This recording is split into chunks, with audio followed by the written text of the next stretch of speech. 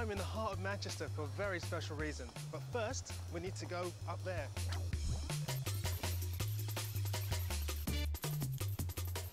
I've been watching birds since I was a kid. And when I was growing up, there was one bird I always wanted to see. The peregrine. And today, slap bang in the centre of Manchester, I've got a perfect view of a pair of nesting peregrine falcons.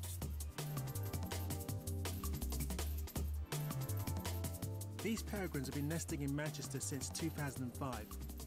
Last year, they raised 4 chicks, and this year they've got the same number.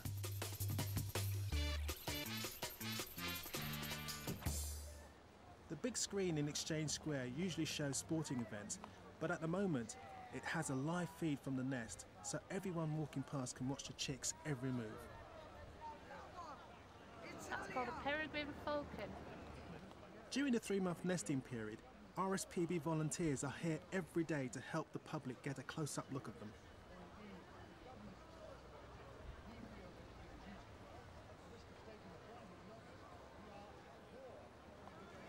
You know what? I can't believe I'm sitting in the middle of a city centre watching peregrine falcons.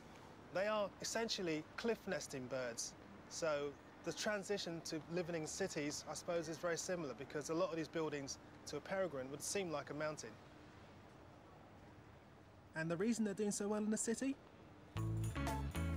Because there's never a shortage of food. There are plenty of these things for peregrines to eat. This is dinner. Lunch, breakfast, snack, and maybe a little lemonsies.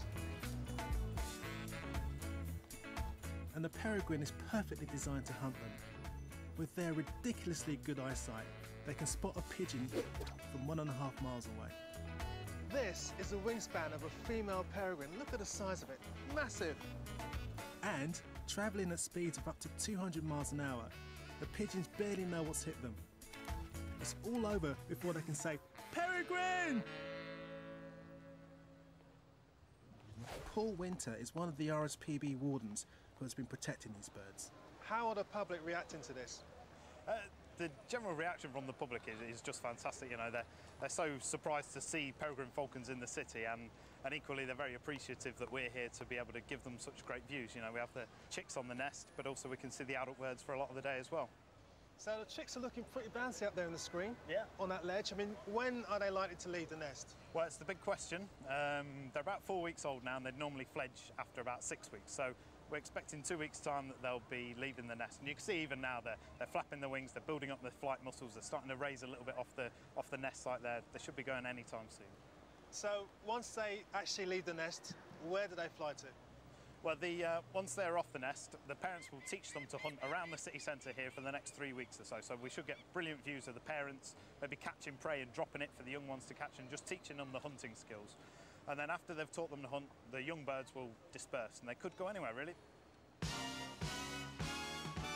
I think it's fantastic that these incredible birds are flying over the streets of Manchester. But how do the locals feel about peregrines hunting overhead? When it dives, it travels at 200 miles an hour. What do you think about that? I'd be afraid as a pedestrian. I think it's great to see that wildlife is coming into the heart of Manchester. I think it's fantastic, actually. I didn't know about it till today until I saw it on the screen. Well, that was a resounding thumbs up from the people of Manchester. I've watched peregrines all over the world, but as a kid, I never dreamt I'd be able to watch peregrines flying over a city centre. Fantastic.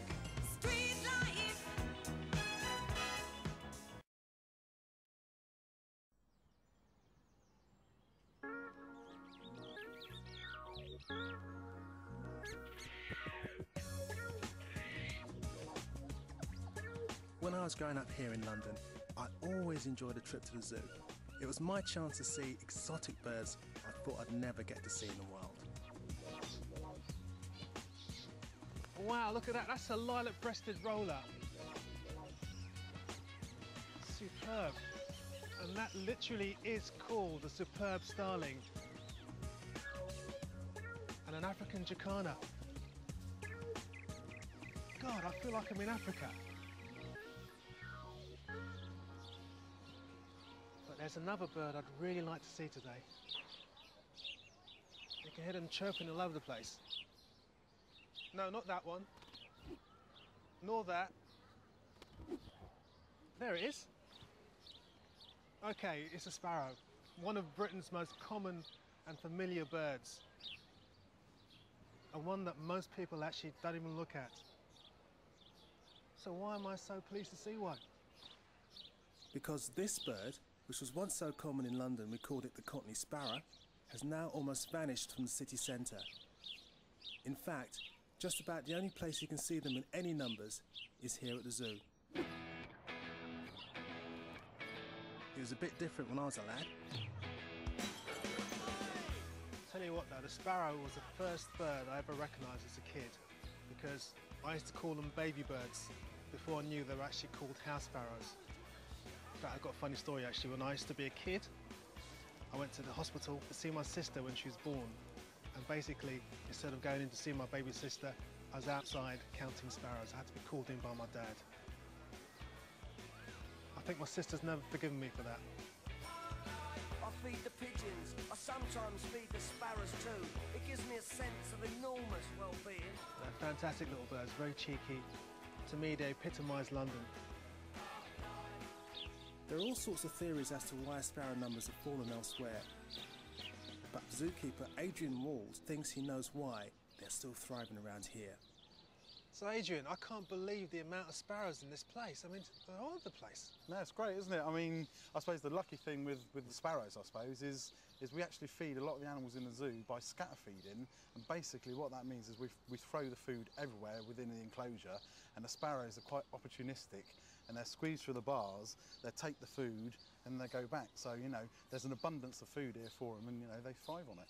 You always think of sparrows as cheeky chappies. Are they kind of cheeky here? Do they land on people and nick their food and stuff? They certainly nick food. I mean, they go and nick a bit of food from the gorilla. You know, they're not worried about that. You know, they go in with the vultures and steal a bit of food. You know, and they're just looking all the time. I noticed that there's nest boxes all around. There's some behind you now. I mean, how many pairs breed in the zoo now? In the zoo, we've probably got, I mean, there's a good 4 locations where, you know, there are large groups of sparrows nesting. I mean, the clock tower, this building behind us, is one of the favourites for the sparrows, and there must be over 40, 50 nest sites, you know, around the zoo. And also, you know, sparrows being sparrows, they go to any of the old buildings and look for any nooks and crannies and, you know, go inside there and start nesting in there. And what do you think about sparrows? What do they mean to you? So, I mean, sparrows for me, I mean, I'm a bird watcher. I love going out watching birds. You know, every morning, you know, it's quite nice just to walk into the zoo, walk past the buildings, see the sparrows building nests, you know. As a child, I can remember lots and lots of sparrows around, you know, and I kind of watched them disappear a little bit, and it's nice to come to the zoo and see a nice, healthy, thriving population here, and it's, you know, we're trying to conserve a species on the doorstep as well as species globally. I've really enjoyed seeing the bird that meant so much to me as a kid. I just hope that all the people who come here to see these beautiful, exotic birds take time to enjoy the good old Cockney sparrow.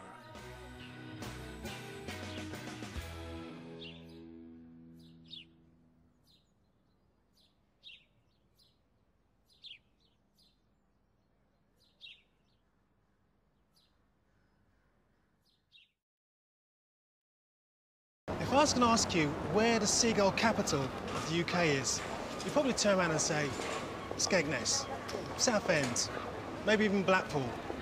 Well, you'd be totally wrong. It's not even a coastal resort. It's right here in Gloucester. There's an estimated 20,000 seagulls living in and around Gloucester, and for the people who live here, they are a real menace.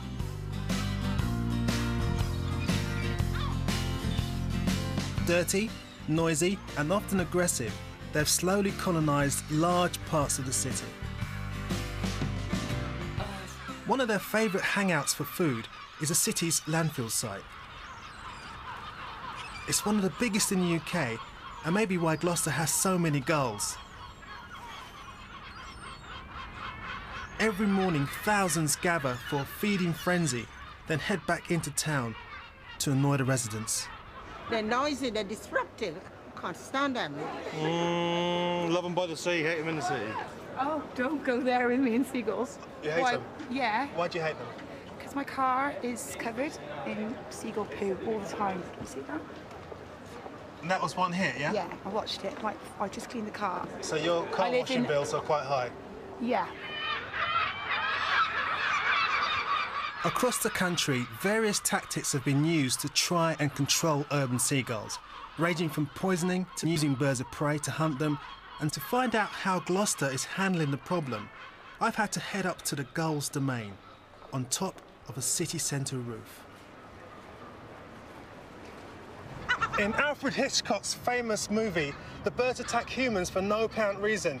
But here in Gloucester, the gulls have very good reasons for some pretty aggressive behaviour. Merrick Brentnell from Gloucester Gull Action Group has been taking and destroying their eggs and swapping them with dummy ones. We've got a clutch of 2 there. Those were put in there probably about a month ago, and hopefully they'll sit on the eggs. I mean, last year in trials, they sat on the eggs until August. And when the season, they're actually quite quiet. They're not a problem to anybody. There's quite an aggressive one over in the corner. On the whole, the tactic is working well. But while we were filming, Merrick spotted the last thing he wanted to see. Right, OK. Now, what's happened here, they've actually chucked out the dummy eggs and they've relayed. So that's the problem. Yeah, so you've got a chicken, you've got 2 eggs. So that's really annoying, because obviously... So what do you do in this instance? Just leave it. But not everyone sees the gulls as the enemy. Peter Rock, the UK's only urban gull expert, is monitoring the gulls. For him, the key to managing them is understanding their behaviour. Well, we're going to have to get used to the idea that we're going to be living alongside gulls, but we need, that's the attack call, by the way, but direct hit. And do you know why they got you? Why? Because I'm wearing this coat and they think I've already been done. Well, it's a new design anyway. In theory, the gulls shouldn't be such a problem in the winter as they go on their annual migration. Unfortunately, Peter has made a rather worrying discovery. 36% of adults have decided that going to Spain and Portugal, eating sardines and then spending the rest of the day on the beach in the sunshine loafing about is just not a very interesting thing to do anymore. Which is sad for people of Gloucester. Well, they come back here and they spend their time on the rooftops. They've got the best nest sites, and if they all start doing that, we're going to have gulls in town for 12 months of the year instead of just 5. So it looks like our urban gulls are going to be as much a part of city life as pigeons. And you know what? We're just going to have to learn to get along.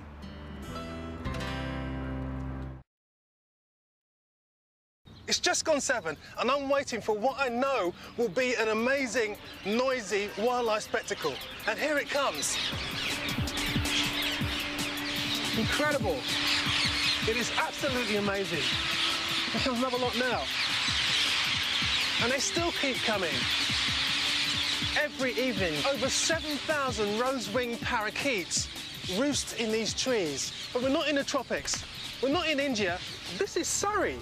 Esher Rugby Club, to be precise. And these colourful and very sociable birds are absolutely thriving here. It's estimated that there's around 30,000 parakeets living wild in the UK, and experts believe that this will rise to 50,000 by the end of the decade. The vast majority of them are here in Surrey, and I've come to Bushy Park to find out more. I've been passionate about birds and wildlife since I was about this small, and despite living in London, I go bird watching every single day. I never switch off. But one thing I must admit to you is, I haven't really been paying much attention to the parakeets until now. There seems to be a parakeet in almost every tree, and they've been breeding here successfully since the 60s. How did these small parrots come to be here in the first place? Well, there are many stories, or should I say myths, concerning this one. The first of which, they escaped from the film set of that famous film, The African Queen. But my favourite one, imagine this one, Jimi Hendrix on Carnaby Street in the 60s. He has Adam and Eve, 2 parakeets in his hand, and as a peace offering, he lets them go. 40 years later, we have 30,000 parakeets. How amazing is that? The more likely but less exciting explanation is that they are descendants of escaped pets. They survive so well in our climate because in their native India, their range of habitat goes from tropical jungles to freezing conditions at altitudes of 4,000 feet up in the Himalayan mountains. To be honest though, I've never really been a keen fan of parakeets. I don't think they belong in this country. They're not British birds. They should be in India. But I think I'm in a minority in this part of London. What do you feel? I love them. I absolutely love them. They add a bit of exoticness to the area, I think. I love them. And you love the noise they make, yeah? They are a little noisy, but it's a pleasant sound, yeah. So do you think parakeets are British now? Yeah, why not? Give them a passport, they can be here. So the humans round here have taken these newcomers to their hearts. But what about the local bird population? These newcomers need nesting sites. They need to find food. And it makes you wonder, does this actually have a negative impact on our British birds? Parakeets nest in holes and crevices in trees. So do woodpeckers and so do starlings. I mean, take this tree here. That hole there probably belonged to a woodpecker once upon a time. Now a pair of parakeets live there. As for their diet, well, it's remarkably similar to a vast number of our British birds. Buds, fruit, seeds, berries and nuts. They can also live to the ripe old age of 20, hence the rapid growth in their numbers. It's got some people so worried that a government survey has been commissioned to assess their impact on our native species. There's been mutterings about a cull killing off all the birds. Personally, I think it's inappropriate. I think it's way too late. Besides, too many people love these birds. I think now it's a case of learning to live with our new noisy neighbours. Because love them or hate them, I think they're here to stay. We know there are 6 million pairs of robin during the summer that live in Britain. But what we don't know is the amount of robins that actually are here during the winter. So to find out, we need to try to count them. To do this, we need to track them to our gardens, which is quite simple. All we've got to do is put food out for them and make them feel at home. What robins love are mealworms. It gives them lots of protein. You can get them dried as well, but if you can't get mealworms, you can always opt for hard grated cheese. I've got a bit of cheddar and Edam here, just in case he has a preference. And there's always the trusty, crusty bits of bread. Brown bread is my favourite. All we need to do now is just wait and see if our robin turns up. Right, this is a bit where you need to be a bit patient because the birds don't come straight away. Sometimes it takes them a little bit of time to get used to the fact that the food is there and it's a safe environment for them to come down to eat. There's a few things in the tree there. There's about 5 or 6 house sparrows, and the fact that they've come is a good sign. Oh, there's a cat. The last thing we need in the garden is just made all the birds go. He's eating the cheese. Shoo. Hey, there's some movement up there. There he is. Ah, there's our robin. This one looks particularly shy now. Hey, he just landed on the bench. He's taking a mealworm. Brilliant. It just shows you that even after 2 hours, we can attract a robin to our garden. That's fantastic.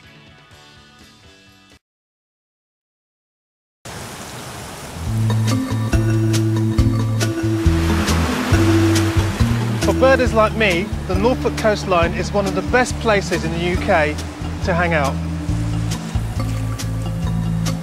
This 100-mile stretch of coast sticks out into the North Sea, and because it's relatively close to the continent, birds gather here all year round. There's 2 shovelers, a male and a female, and they're called shovelers because of that strange shaped bill they've got. And those wonderfully pretty avocets. They've got an upturned bill they use to filter the surface of the water. And now there's a new visitor to these shores, the little egret. It looks as if it'd been more at home sunbathing around the Mediterranean. But over the last few years, climate change has encouraged these birds to explore further north.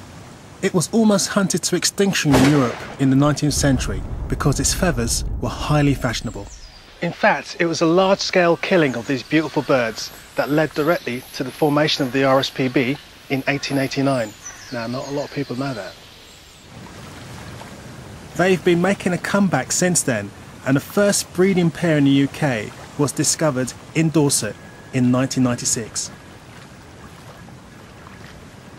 Now, I'm very excited today because we've been given unprecedented access to a breeding pair. They've just hatched some chicks in a secret location, and I'm going to help ring them. Jez Blackburn works for the British Trust for Ornithology, and he's keeping a close eye on this rare and protected species. Jez, I'm really surprised that there's little egrets breeding in this bit of woodland, because I always thought that they like to be next to water and... Yeah, that's right, Dave. Although it is quite a good habitat here because we've got this dike running down the side of this field, which is good feeding of small amphibians and small fish. We've got this wood here, which is low coniferous plantation, which is ideal for them to nest in. To avoid distressing the birds, we've only got 1 hour to get in, bring the chicks down from the nest 30 feet up, ring them and put them back. So it's a real race against the clock.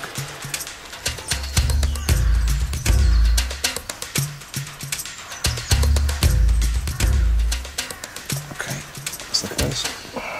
Just put it into the palm of your hand. That's fine. It feels so tiny. They're about 10 to 12 days old. And they'll be in the nest for about 6 weeks before they fledge. I can't believe this. I used to run after these little birds 20 odd years ago when they were really rare in this country, and now I've got one in my hand. This is the closest I've ever been to a little egret. So what do we do now then? What's happening now? Okay, well I'll put these two back into the bag for the time being, and then we'll ring the one you've got in your hand. Look at that big gape it's got. And some fancy hairdo as well. The original Mohican. So Jez, why do you need to ring the chicks? Right, okay. Well, this bird is ringed with the British Trust for Ornithology metal ring. It's got a unique number. This will be able to take more information, such as the ringing date, the time, the age of the bird, the condition of the bird by taking the weight and other measurements, and this can all go onto the BTO's database. Will that hurt the egret in any way when it's growing up? No, this ring won't hurt the bird at all. Now, it can move freely, as you can see. It won't drop over the foot or go over the knee. And basically, it's just like you or me wearing a wristwatch. Yeah. We can also put colour-coded plastic rings on the bird, so then we can identify the bird once it's fledged. Yeah. And in turn, all of this information can then help us estimate population and survival, give us an idea of where these birds are going to, and seasonal movements, for example. I think my little friend's taking a liking to me because he just won't let go of my fingers. Do you want to come home with me? Does it look quite healthy in your hand? It's looking very good, this bird, yeah. Well fed. I can see its belly's quite fat there. Plump belly there. Adults have been providing a lot of food to it in the last few days.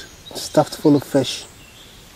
These little birds bring a touch of the exotic to our country all year round.